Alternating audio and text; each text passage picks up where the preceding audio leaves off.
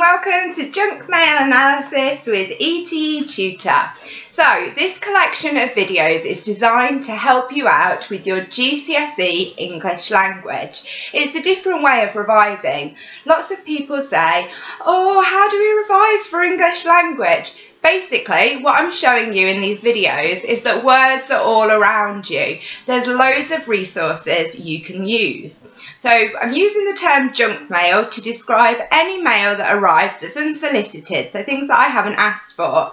And what I do is collect them all up and use them with my students. Because you're looking at real things like these ones behind me, it's often a lot easier to remember and retain the information.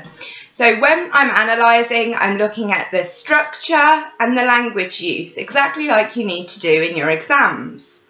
This way, you will make sure that you're sticking to the mark scheme and you're going to get those grades that you're aiming for.